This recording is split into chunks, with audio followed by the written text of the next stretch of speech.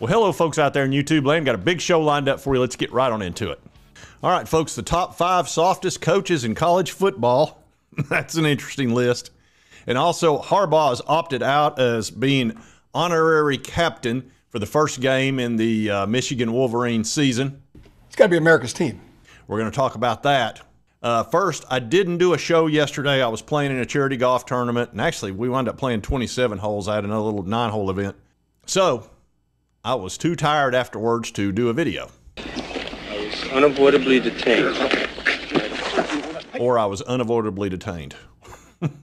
But anyway, I am back, and we're going to get all into this. We're going to talk about how Jim Harbaugh decided not to be the honorary captain for the opening game. Said Sharon Moore, Michigan's new head coach, said Tuesday that Harbaugh had called him Monday to say that he will not be attending Michigan's first game against Fresno State when the team will celebrate its national championship at Michigan Stadium. According to Moore, Harbaugh said he wanted to remain focused on his first Chargers team and not to take away from the 2024 Wolverine squad. Now, I'm not going to say that the whole sign-stealing thing played a role in this, but I think that's exactly what played a role in this. He didn't want the whole distraction of being asked a ton of questions. He'd already said, I've spoken about this. I'm not going to say anything else. Peter, it doesn't work. I have spoken! Yeah, you remember the whole deal with I don't lie, I don't do that. Never lie, never cheat, never steal. I was raised with that lesson. Yeah, and he knew he'd be inundated with questions, and he just didn't want any part of that. Plus, I think he's trying to kind of walk away from all that negativity. Yeah, I mean, they won a national title, but there's so much behind that, and that season was so, look, he got suspended twice. Not even for the sign stealing. Well, part of it was sign stealing because the Big Ten hit him for 3 games over it. But the NCAA hasn't even hit the team or him or anybody for that. But he's already got a 4-year show cause and a 1-year suspension over buying some cheeseburgers for some guys during the dead period and ignoring the rules. This is a tasty burger. And while I think that's an incredibly harsh punishment for him, given the rules that he broke, the fact that he completely disrespected the NCAA, showed him, pretty much wasn't honest with them. I think they decided to make an example out of him, kind of like what they did with Bruce Pearl over the whole barbecue gate.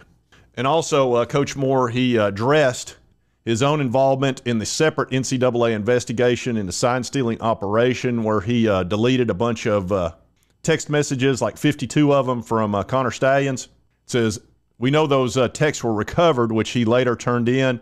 And he actually said, I look forward to them being released, which I think is a good idea. If there's nothing in there that's, too incriminating, you might as well just put them out there and say, look, see, I just kind of panicked, which is obviously what he did.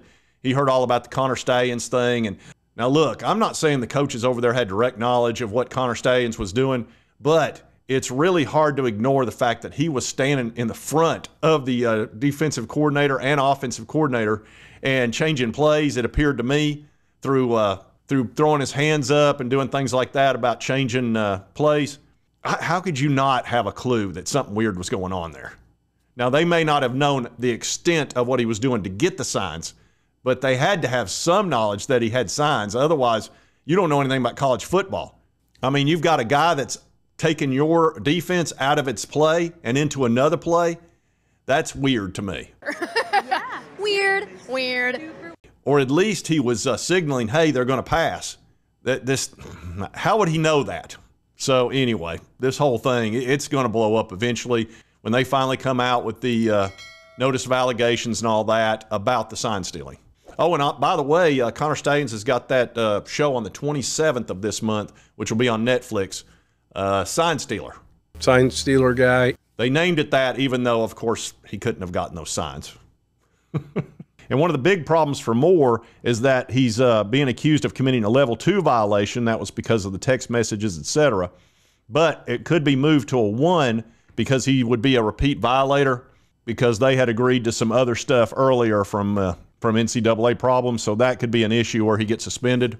But again, we'll see how that plays out. I doubt that'll affect this season because normally the NCAA, as you know, goes very slow. I don't think they would have come out with all this stuff Right now, if it wasn't for that special coming out on the 27th, they wanted to get ahead of that. And look, the NCAA can be very political. We all know that. So the fact they came out so early with this, instead of dragging it out for 2 or 3 years, kind of tells you that they were concerned about letting Connor Stalions have the narrative, which is probably pretty smart, honestly.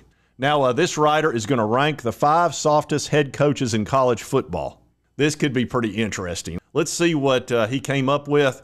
And some of this is probably pretty accurate. Some of it, I don't know. But anyway, let's take a look at it.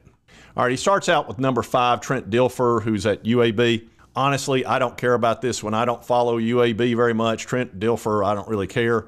And I don't care. I'm going to tell you And I know y'all probably don't either. So we'll just skip this one and go to number 4. All right, Ryan Day. This is controversial because the reason he's on the hot seat is that they've lost 3 years in a row to Michigan. Now, we know Connor Stalions had a lot to do with that because this is a team that had beaten Michigan 15 out of the last 16 years and the last 8. And some of those games were 3 and 4 touchdowns. But suddenly when Connor Stalions showed up, they went from 69% to 92% winning percentage, and they started beating Ohio State. Now, a lot of his problem is he got into a situation where he quit going for it on 4th down, things like that. Well, when another team knows your plays, it's kind of hard to make a 4th and 1 or a 4th and 2 work. And I think that got into his head because he was like, they keep stopping us. Did they stop him legitimately, or did they stop him because they knew the plays? I don't know. That just seems a little bit unfair, but anyway, they've got him at number 4. One other thing is he got into it, Lou Holtz, over some stuff. So I guess they feel like that's being, a little bit sensitive. Sensitive. Number 3 is Dabo Swinney. Now, Dabo at 3, I could see that. He's a very good coach, by the way. I think Dabo's good at running his organization. He's won 2 national titles, okay? So I'm not going to sit here and act like he's not a really good coach. But what's got him thrown off is that his fan base has not been happy with him, and you saw that whole situation where he got into it with a fan on a radio station, and they went back and forth, and it got kind of ugly. And he's pretty much told him, well, if you don't like the way I coach, I can just leave. He kind of pulled a Nick Saban, but he's not Nick Saban. So that didn't go over so well in Clemson land. And the other big problem he's got is the transfer portal. And Swinney said infamously that Clemson is too good to utilize the portal in an embarrassing attempt to deny the fact that athletes simply don't want to play for him. We'll see about that. Says the Tigers and Swinney have gone downhill since the transfer portal became prominent, and he simply isn't willing to admit that he's handled it poorly. I 100% agree with that. I think that has played a role. He refuses to use the portal. And he's another guy, he said, if we have to start paying players, he didn't want to be a coach or something along those lines. But anyway, he doesn't like change. He wants things to go back where he makes all the money, $9-10 million bucks a year or $8 or whatever the crap he makes, and the kids don't get anything.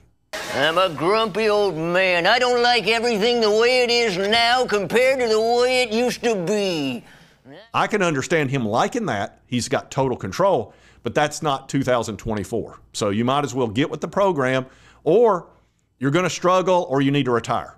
He's not a dumbass. So he's got to figure this out, and he probably will over time. He just may have to suffer a little bit longer and then realize the portal's really important. Ask Lane Kiffin if it's important, or Ohio State for that matter. Number 2, Lincoln Riley. I completely agree with this. Lincoln Riley is chicken. That's my opinion. He ran off from Oklahoma because he didn't want to join the SEC, didn't want any part of the Southeastern Conference, and I can understand that. It's very difficult. He was out there in Oklahoma, pretty easy conference. They dominated, and he's an excellent offensive-minded coach. He always has a great quarterback, but him running away like that and creaking Oklahoma really stunk. Brave Sir Robin ran away. No! Bravely ran away. I didn't. And then he tried to get out of the LSU game. An SEC team, he tried really hard to get out of playing LSU, and they got to play him this year. And he tried everything to avoid it. But nope, you got to play him. So that's going to be a real interesting game. And number 1, he says, surprise, just kidding, Deion Sanders. If you watched Deion, especially recently, and of course this article just came out, Deion has really been angry with the media, and he's let it be known. You don't like us, man. Why do you do this to yourself? Come on. You don't like us. Mark likes me, by the way. Huh? Yeah, Mark said he likes me. No, so but that's you one. You don't. Why do you do this, though? No, I'm sorry. Gotta pay What the bills. did I do? You didn't do anything. It's not about that. But this is But a football why? question. I'm asking you why. Yeah, you can answer, but that's Okay, not answer germane me. to this. What? Yeah. Because you want me to answer you. So Yeah, you okay, that's fine. That's fair. Why? Why? Yeah, he just squares off with them about every time they ask him questions, and he refuses to answer any questions if you've written an article that he doesn't like. Now, some of that was because he got ranked next to last as far as coaching in the Big 12. I think another part of it is there's been some stories out there about the culture at Colorado, and there was some other stories about possibly a son smacking Cormani McClain, and I'm sure that angered him greatly because, you know, you don't want your kid taking grief, but, you know, it's a kid that's making a lot of money, and he's an adult now, and he's the quarterback at Colorado, so he's going to take some grief. It's just kind of the way it is. But Deion's a dad, and he's highly sensitive, and he's been that way his whole life. I've showed you the video where back in the early 90s when they went from worst to first as a baseball player, of course, great athlete. He's a great football player, great baseball player. He got upset with McCarver, who was criticizing him a little bit, and he threw buckets of water on him. Tim McCarver confronted Sanders. McCarver's right here. Right now, here you go. I got a real man, you know that? You are a real man, Deion, I'll say that. All right, so this is something that's not out of character for Deion Sanders. I will say one thing in his defense. People are giving him grief about only winning 4 games last year. Look, and Colorado fans, you're not going to like this. I understand that. But y'all were 1-11. Okay, that is a dumpster fire by anybody's measure. You couldn't fill up your stadium at all.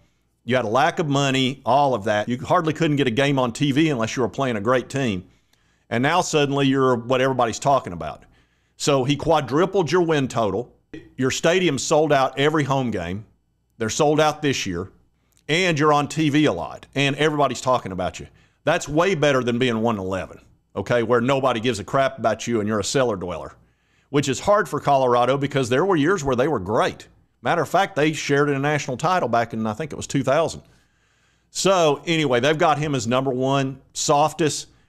And it's hard to argue that on some level, but I also think he was a good hire for Colorado. So I'm kind of torn on that one a little bit.